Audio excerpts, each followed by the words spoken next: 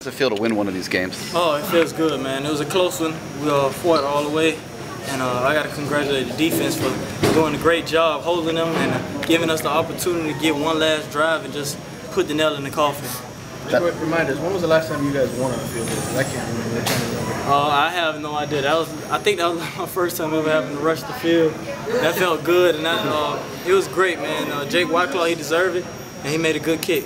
Talk about that last drive, just what came together on that last drive. We just made a decision to stop trying to get X plays and just execute the plays that we had at hand. Just take what they were giving us. They had a good defense. They covered real well, and they also had a D-line that rushed real well. And so they had a great overall defense that limited us to some things, but we had to just take what they give us. Coach Golden said he thought that you were maybe pressing a little too much early on. Do you feel like you were, or were you? I kind of felt like I was trying to get a big play, but they was covering. They was covering real well. It was on plays that we expected big plays to happen, but at the end of the day, you know, their corners are good too. Jacory, I know you guys have the pressure kicks on Thursday. How much nervousness did you have for it to come down to that field goal? Oh, I wasn't nervous at all. I just was ready to rush the field. I had confidence, you know, in Jake.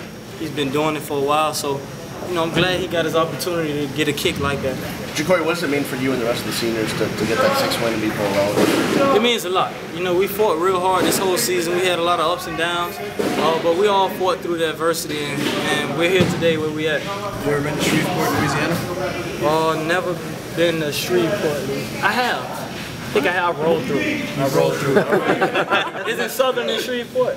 Yeah, Southern. Because my mother went to school there, so we rolled. Louisiana. Yeah, we rolled through. You might be rolling through again. Things work out right. Okay, that'll be cool. Are you relieved to be bowl eligible? Is it a weight off your back? I pretty much knew we would get there. We just had to take care of business, so it's not really a relief. I could pretty much expect it. Were they doing anything special on defense that you guys didn't expect? I mean, no, they weren't. They just played football.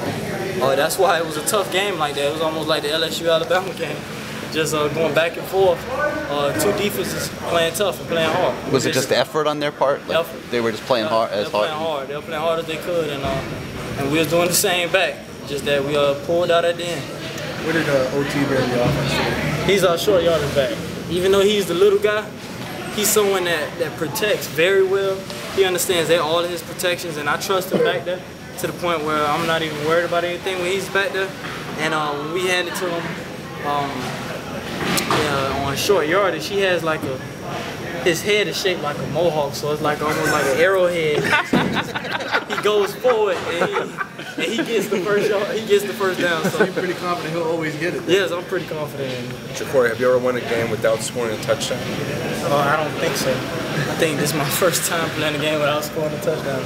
So, you know, it's a great win. Felt good, and I'm just happy that we got the W. How happy are you for OT? He went a long way to get to this point where he's got this role now. I'm very happy for him. He's a guy that worked hard in practice, and then it shows out here on the field. Thanks. Yeah, thanks, Jacory.